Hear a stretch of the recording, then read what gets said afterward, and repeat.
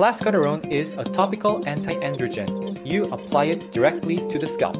With male pattern hair loss, DHT binds to receptors in the hair follicle and slowly shrinks the follicle.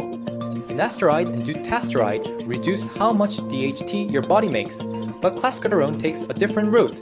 It blocks the androgen receptor inside the follicle, so even if DHT is present, it can't dock properly. Two big phase 3 trials tested Clascoterone, 5% solution in over 1,400 men.